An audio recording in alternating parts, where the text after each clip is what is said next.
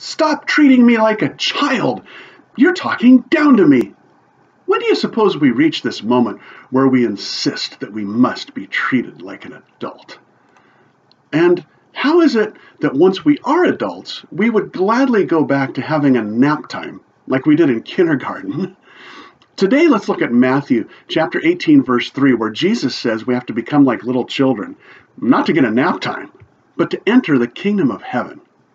Jesus speaks and is speaking to his disciples in Matthew chapter 18 at verse 2. It says, Jesus called a little child to him and put the child among them. And then he said, I tell you the truth, unless you turn from your sins and become like little children, you will never get into the kingdom of heaven. So, anyone who becomes as humble as this little child is the greatest in the kingdom of heaven. When Jesus says become like little children, it's obvious that he doesn't mean we need to be shorter or even that we take a nap every day. Have you noticed nap time is a big theme for me today? No, Jesus assumes that innocence and trust is part of the character of children. He called the child we're reading about to him. It says he called him into the midst of them, and the child came right when he called him. And then the child sat there while Jesus talked about the kid. Isn't that interesting? Kids are used to that. Their whole life is basically governed by someone else. So think about the relationship Jesus gave you and gave me in those terms. As a child, God's design was that you and I grow up in a loving, caring, nurturing, providing environment. It's the pattern he provided for the first people he created, Adam and Eve, right there, put in the garden that he made for them. And it's supposed to be the pattern you and I grew up in, provided for, cared for, loved. Let's speak to that ideal pattern. Like growing up as a child in your house. As a child, you lived under a roof of a house that someone else bought. I lived in a house that someone else bought, eating food that someone else bought, prepared for me, and set at a table that I also didn't buy, on a chair that someone else provided. I slept in a bed. You slept in a bed that somebody else bought for us. We wore clothes that somebody else provided. We took a bath or took a shower in water someone else paid for using soap someone else gave to us. We read books that someone else bought for us under lights that somebody else paid for on chairs that someone else provided. You kind of get the idea, don't you? All of those are provided, but we were invited to participate in them. Sometimes growing up, I didn't want to eat what was being provided for me at dinner, so I went to bed hungry. And sometimes I didn't put my dirty clothes in the wash basket or in the washing machine, so I didn't get to wear my favorite pants for after-school playtime. Sometimes I fell asleep on the floor instead of my comfortable bed, and I woke up cold and miserable. That's the way it is growing up as a kid. You live in somebody else's house, eating food somebody else provides, given care by someone else.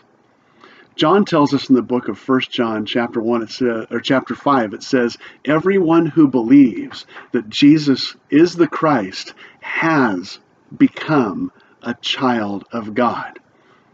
So that means if you believe in Jesus, you're a child of God.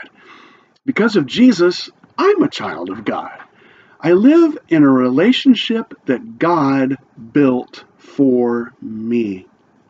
When Jesus says we're to come to him like children, I believe this is the picture he's trying to convey to us. This is what he is talking about. To live in the life that God has provided. There is forgiveness that someone else, Jesus, bought for me. There is mercy that someone else, Jesus, provided. There is grace that someone else, Jesus, gives. All of these are poured into and all over my heart and life. And, like being stubborn at the dinner table when I was 10, I can refuse to take in and share Jesus' grace, mercy, goodness, forgiveness, and kindness. The Bible tells me clearly that I can resist the Holy Spirit. The book of Galatians in chapter 5 urges me to let the Holy Spirit guide my life. But I can insist on guiding it all by myself. Is there a problem with the house of salvation and grace and mercy that Jesus has provided for me? Is there anything wrong with what Jesus has provided? Oh no, it is perfect, absolutely complete. and absolutely perfect for me. So, what does this look like every day, living like a child of God? Well, think about what Jesus said about entering into the kingdom of God. He told me to be like a child. He also told me in Matthew chapter 6 not to store up treasures on earth, but to seek first the kingdom of God. Well, that's an amazing and interesting challenge today, isn't it?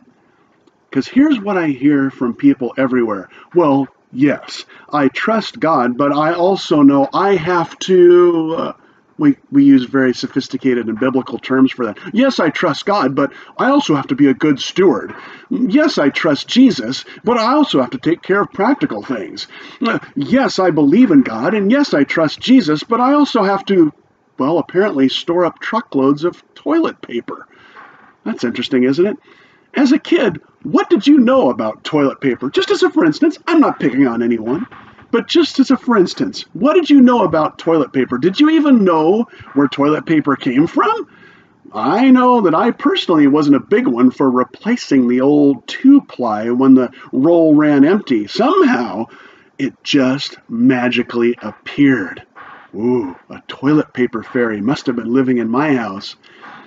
Jesus tells me not to worry about what I eat or drink or wear, and he tells us that unbelievers are dominated by these things, dominated by the worry about these things. Jesus says we should be content in what we have today. Now listen, I'm not here to talk you out of your pandemic planning or your quarantine routine. I'm simply here to say, remember what Jesus said about trusting him. He said that getting into the kingdom of God requires me to trust him just like a child. A child is more like the lilies of the field or the sparrows in the sky than the warrior that I've become. I've perfected my practice of worrying.